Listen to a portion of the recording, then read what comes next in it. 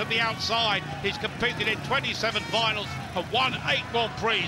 Will this be number 9 for the world champion, who probably, if he won this tonight, would go right back to the top of the standings? What a final! Fabulous stuff. Nicky Pedersen has dusted himself down. He looked mighty determined as he was pulling his gear on as they prepared themselves for the final. This man on the inside has been sensational tonight. Hampel coming in with everything to gain, nothing to lose, has really ridden very well indeed. He's on the inside gate.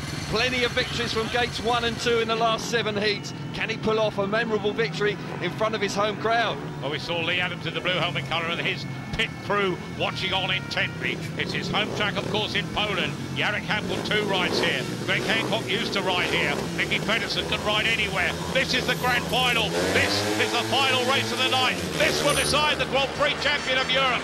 In blue, it's Lee Adams, goes to the front, round the outside in white. Greg Hancock chasing him all the way. Coming through in yellow, here's Nicky Pedersen. Right at the back in red, here's Jarek Hampel. Is he to be beaten again without making it? He's been runner-up 3 times, but out front and going well. Oh, you've got to say, Lee Adams is set for it. Fabulous stuff from Lee Adams. Made a terrific start as he did in the semi-final out of gate 2. Mighty quick from there. He's going to have to work hard because Greg Hancock's really beginning to charge in second place. Hampel missed it completely off gate 1. Maybe the nerves just getting to him in the big final. Pedersen back in 3rd place, but Hancock really charging hard in 2nd place. While out front, Lee Adams in blue, but only just. The chase is on for Greg Hancock.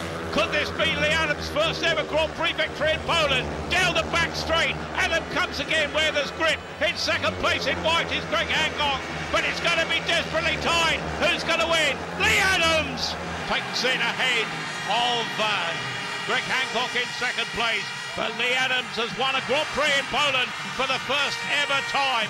Disappointment for Nicky Pedersen, disappointment for Jarek Hampel, who was so good for much of the meeting, but the crowd here know that this is the man they support in League Speedway, and he's congratulated by Nicky Pedersen. Yeah. A tremendous win for Lee Adams. Fabulous stuff from Lee Adams. A disappointing opening round in Slovenia.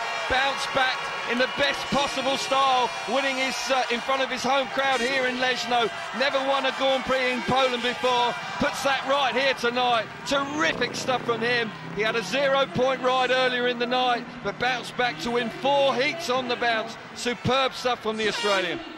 Well, Lee Adams, a tremendous performance, the win enough to lift into 4th in the series standings, but Nicky Pedersen's 3rd place has been enough to put him top of the standings tonight.